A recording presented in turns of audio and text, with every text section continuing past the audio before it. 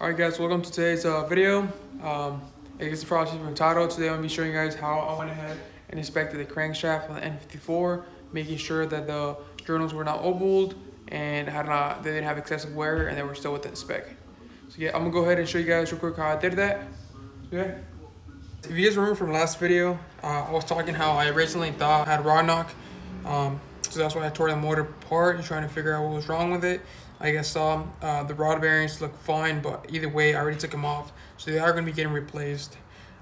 Just before I order new bearings, I do want to mic the crankshaft, make sure that the rod journal bearings, the rod journals are still round and not egg-shaped, because they can get egg-shaped over time.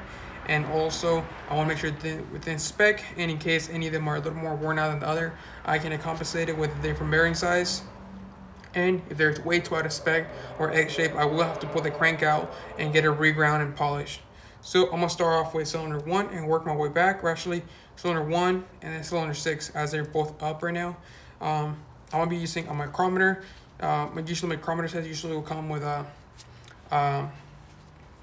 these pins, which are to calibrate them. So make sure to calibrate your micrometer before you use it. It's really important to always calibrate your micrometer. So before anything, I will use a microfiber towel to clean it up a little bit. Make sure you're not leaving anything behind on the journal. Try to clean up as much as you can. Also wipe this down. And then what I like to use a little bit of oil just to protect the crank from actually getting scratched. In case you use a little bit too much force while miking it. Also, I like to put a dab of oil on the micrometer itself. And these journals are almost 2 inches, so I am using a 1 to 2 inch micrometer, and I'm gonna back it out almost all the way out. There I am at 2 inches even. So I'm gonna start off like this, and when you're checking your rod journals, you want to check them horizontally and vertically. So you're gonna be checking from 12 to 6 o'clock and from 3 to 9, just to compare the wear when the piston is moving up, and also your lateral, to make sure that they're not egg-shaped. So I'm gonna start off like this, put it in here, and using the small knob on the top of the micrometer, start slowly going down until start feeling some resistance. Okay, so right there. Make sure that side to side, you shouldn't have any place side to side when you're miking it, and it should have a little tiny bit of resistance, not much. You don't want to scratch it. So right there. So bam, right there I got the 12 to 6 o'clock measurement. And okay, so I got here, you guys can see it, what I got. So pretty much it's 1 inch, and then I'm at 900 thousandths, and then you're gonna look at the small slashes, and then finally at the number you have on the actual dial right here. So by looking at this, let me count the lines: 25, 50, 75, so 50. So right here looks like 1 inch, 970 thousandths. So 1 inch, 900, you got 2 full lines, so it's gonna be 50 and then 20. So 50 plus 20, that's 70 thousandths, and then you have your 900 thousandths. So 1 inch, 970 thousandths is the measurement of this journal from position 12 to 6 o'clock.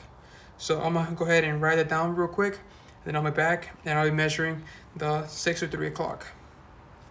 So I spin the crank a little bit. Be careful whenever, make sure that your crank is not hitting other connecting rods or anything. But I spin it enough to where I can check the other measurement. So right now I'm gonna be checking the 3 to 9 o'clock position. So let's see. Okay, yeah. So like always, I'm gonna put a little bit of oil, just because the oil will drop off. I do not want to damage this crank. So there. And let's see what's the best way.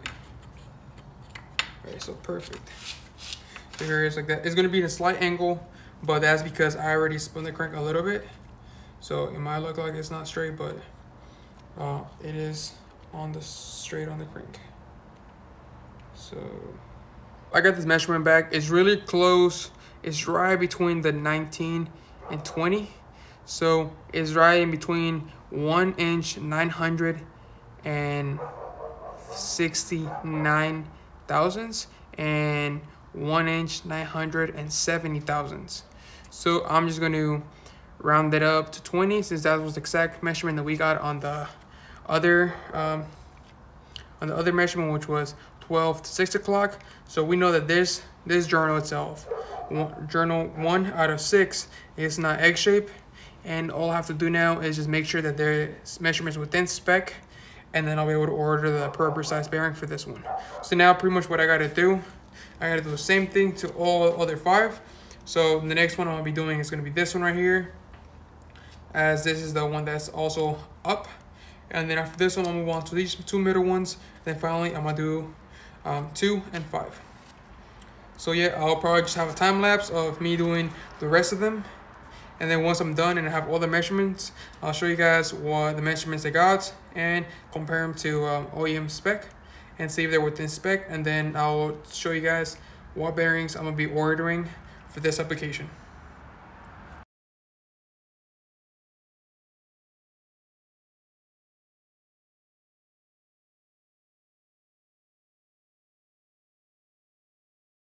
So I got the measurements done for all 6 cylinders already.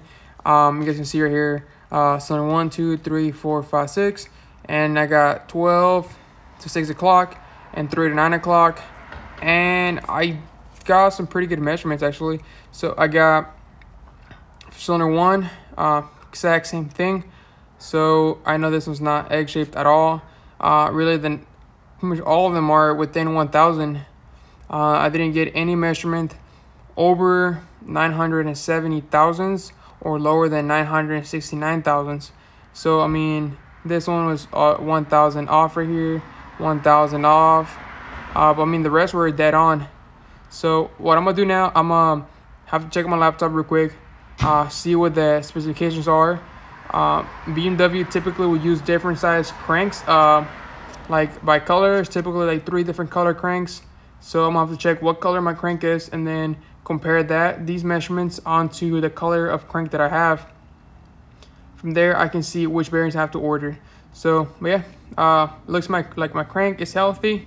I'm gonna change these measurements probably over to metric, or just get the metric measurements and change it off to standard so I can compare real quickly.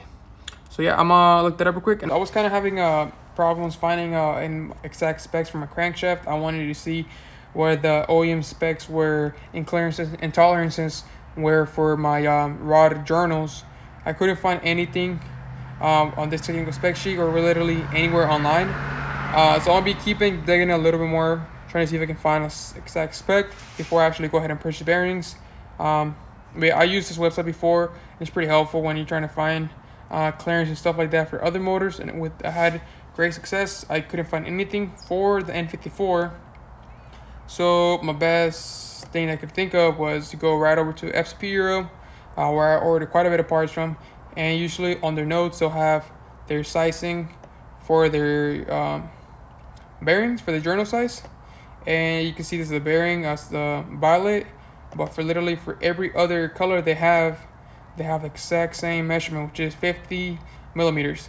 So when you transfer 50 millimeters over to standard, you get 1 inch 9,685 ten thousandths, which is pretty close to what I got. I'm only 10 thousandths in some cases, and in other places is 1,000, which is pretty small difference. So typically I would feel comfortable with this differences. It's pretty close from one each other. So what I think I'm gonna order, I think I'm gonna go ahead and order standard size bearings. Right now I'm currently thinking about ordering King bearings, which you can find them on ECS Tuning, eBay, and a few other places. So I think these are the bearings I'm gonna go ahead and order standard size. I think they should be just fine. I'm gonna go ahead and order them tonight. Hopefully get them within a few days or possibly a week and a half. check the clearances, make sure clearances are good, and install them and start assembling the back of the motor. So I'll show you guys when I get the bearings, and I'm still gonna plastic gauge them to make sure I have my clearances. If I can find specific clearances for N54, I'm just gonna get it based off of other clearances from other motors that I assembled before, or just any other BMW motors in general.